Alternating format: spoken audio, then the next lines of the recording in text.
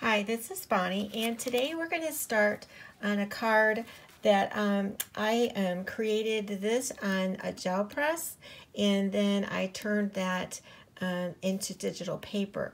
Makes it a little bit easier for stamping. You don't have to worry about Distress Oxide not blending with your inks. So anyway, today what has inspired me is the brand new sentiments from Fairy Hugs. On this particular set, you get 7 one-line verses. And so anyway, I'm going to go ahead and I'm going to use the first one. And it says, "Be still and listen, the earth is singing." These are really nice sentiments, and they are, I don't know, they're just the right size. So based upon that inspiration, I pulled out some Fairy Hug stamps that I'm going to start using. The first one is called the Musical Dandelion, and if you look close, the dandelion seeds are music notes. And then I'm also going to be using one of my favorites from Fairy Hug is Bryla. So I'm going to go ahead and get started, and I might have to get some more washi tape if that doesn't stay down. So this is what I'm going to do first is I am going to go ahead and stamp the dandelion, musical dandelion, and I am just going to use VersaFine Clear Nocturne. This is not going to be a really complicated card. It's going to be fairly easy. So I've got that all set up.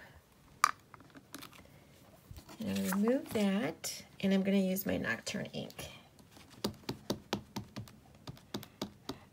We are having an ice storm snow day, so my lighting isn't the best today. I'm going to have some shadows, and I'm going to have some glare from the lights above. And I apologize for that. But I guess it's better than trying to see something in the dark.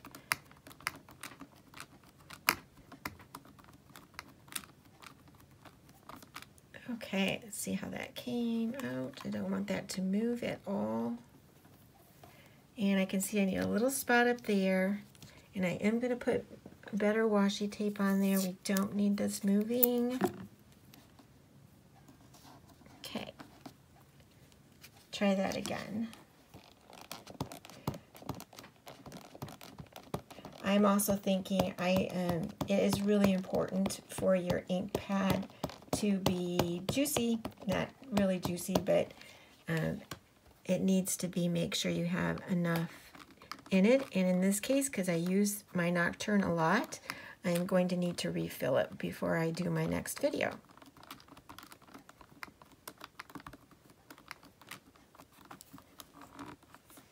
Okay, let's check that out now. There we go. That's exactly what I want. So my next stamp I'm going to be putting on is the Bryla stamp, Fairy. And I forgot to take out that acetate. And she's going to sit right up here on top. And I want to make her so that her wings are on.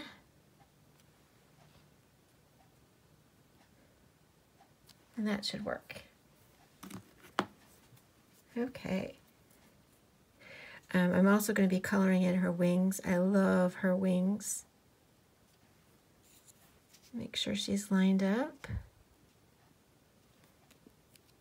Okay.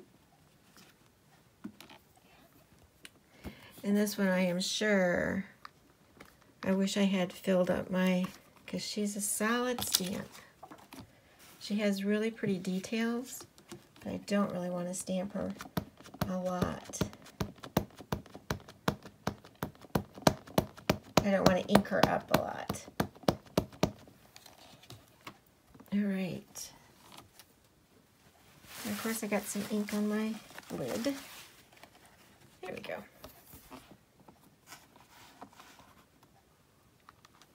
Trying to cover up that glare as best I can.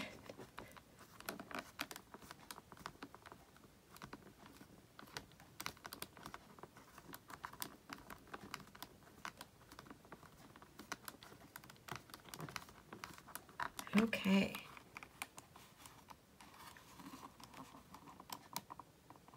I'm not very happy that that's going to be moving on me. There we go. I need more washi tape. I don't know if you find that your magnets that come with your MISTI don't seem to hold on sometimes, so I add the washi tape. I know people also put things in the corner and then they can just, you know, put it back and it's not messed up. I purchased this pad and it doesn't allow me to put things in the corner. Could be I have it set up wrong.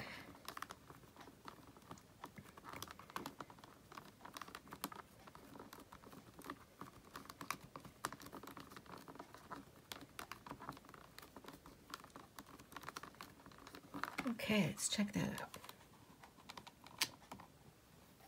Yep, that's what I want. She's really, really pretty. She has the right amount of detail, I think. All right, so then the next thing I'm going to add is a sentiment at the bottom. And it's not the easiest thing to use my little, but I can. I'm going to put that right there.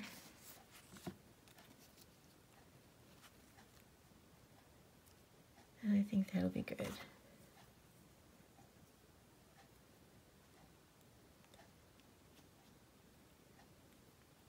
It's not been stamped yet, so it's a little bit clingy.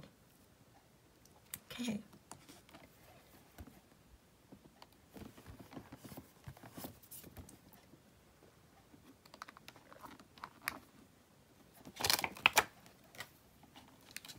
Now, these one-line stamps, it doesn't matter whose stamp you have to be fairly careful when you stamp it. And I find that if I just leave this flat and stamp on top of it, it tends to make sure it gets all of the, I don't know how to explain it. If I hold it up, I only tend to get part of the stamp, but if I lay it flat, it seems to work better for me.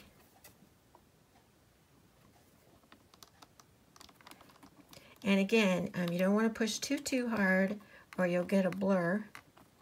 And that's with any stamp. That is a sentiment, like this. And that's perfect. It's exactly what I wanted. All right, so that's the main focus of what I want to do for my card. Now I'm going to add a little bit more to it, and I'm going to get that together. Okay, so I decided I'm just going to add some of the stencil. And this stencil happens to be Fairy Hugs.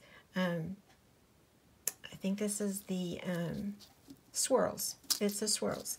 We also have a spiral, and I always have to think, is it swirls or spiral? This one is swirls. And it has a really nice vintage look to it, I think, too.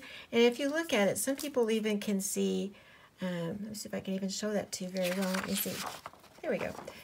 Some people think this has like a heart shape, and you could actually just stencil that off too if you wanted to. It has a little bit of a, it would be not a perfect shape heart in terms of a line on the outside, but would give you the look of one. I am not going for the heart type shape today. I'm just wanting to do a little bit. And I'm also going to be using Distress Oxide Tumble Glass. The part in the background already has a very light hint of blue, so I thought I would just be adding a little bit to that.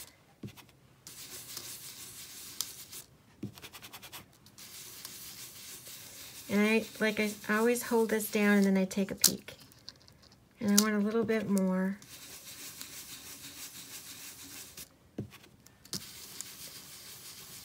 Let's see, I want it just to be kind of like blended in the background, so it looks like it's part of the paper. And that looks pretty good. I think I'm going to come down just a tad. Yeah. And then I'm going to do it, flip this whole thing around. I'm going to do, there's a little bit of blue over here in the paper as well, and I'm just going to add a little bit there. And you can always do it based upon whatever design you have in the background. Just add it. And it just kind of gives it a subtle look. It's really kind of pretty. So we should be done. And that's how that's going to look. The only other thing I really would like to do is I want to color in those wings. So I'm going to go ahead and color those wings off screen, unless yeah, I'm going to color them off screen, and I'll be right back. Okay, it's just like me to change my mind. I decided I'm going to go ahead and show you how I do color her wings. It's not going to be that difficult. I am using colored pencils, and I am using a Prismacolor pencil, and this one is 994. And it is, if you don't have these, it is more of a hot pink. I'm trying to pull out the color from down below to use it as my darkest color. And I'm just going to come in here and think of it in terms of shading, and just add that little bit to that part right there, close to her, and around again the bottom. Not a lot. And then I'm going to come in and use another pink, and that pink is going to be 993. And I'm just going to come up from that, blending that in just a little bit.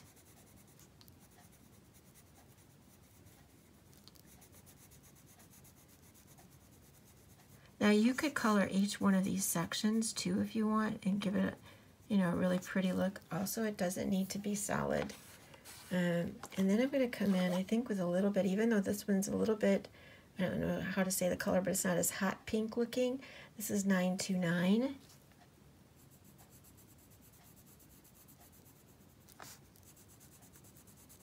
And I can already see I need a little bit of a darker shade coming back in.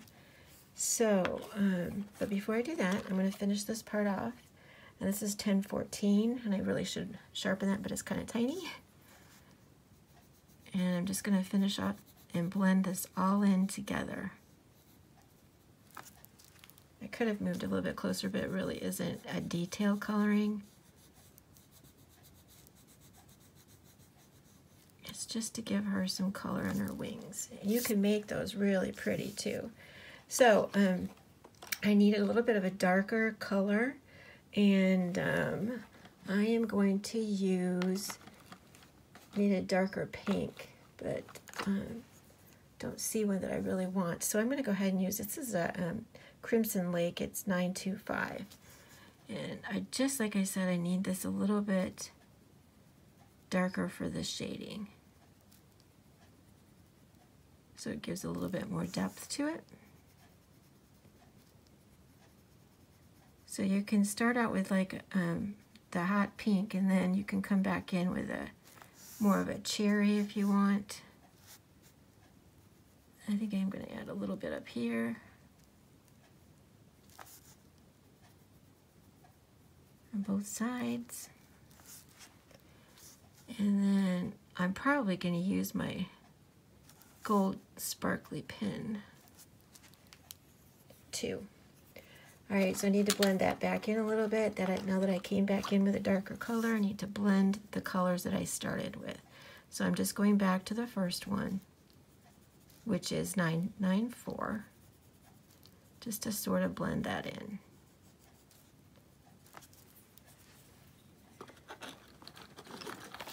And then the 993, just like I said, I'm just trying to blend that in. Okay, I think that looks good. So the next thing I like to do is I have a sparkle pen. It's from Pentel, and this one's gold. As you can see, I'm going to be needing more because I use this a lot. And for this, what I'm going to do is there's a couple spots in here, and I am going to get that closer. Okay, there's a couple detail spots in these wings, and I am just going to come back in, even though this is hard with my camera right in front of me. I'm going to go in and highlight these.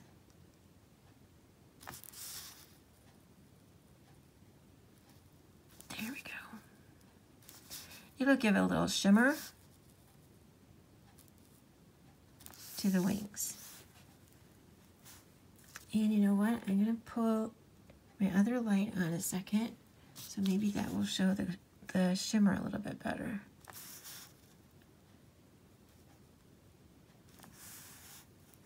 I don't know if you can see that. And then there's these little spots up here close to her that I'm going to color in with the gold.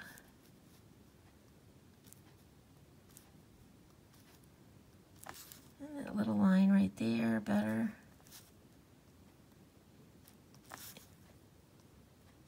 There. And then these tips, I'm going to add a little bit so you can see that. You can kind of see that better now. Yeah. So then the other thing, just to tie in a little bit of that gold, I'm going to come in here, and I am not a musical person, but I'm assuming this is like half notes. The ones that are not solid, I'm coming in and adding that gel, that gold gel pen, so that it all ties in together. You don't have to do all of them, but it's kind of pretty if you like sparkle. Let me show you. It's pretty. Okay. So just take your time and color those in. The circles on these are plenty big enough for you to color easily. Whoops.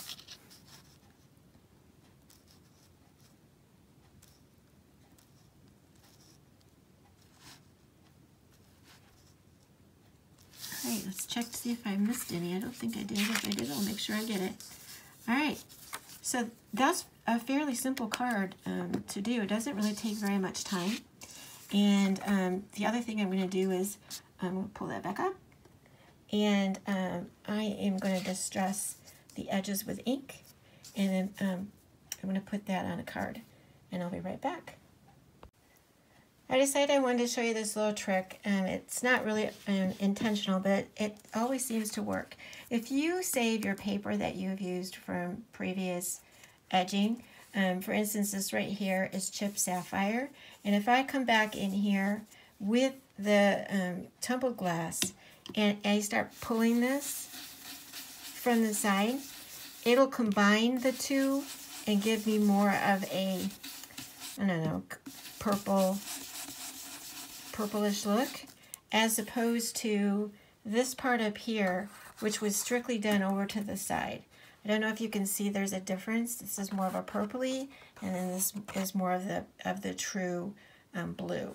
So it's not really, always intentional, but it works if you know that you want to do it. If you already have ink down and you want them to be combined. I liked the color of it being darker down here, so that's working for me.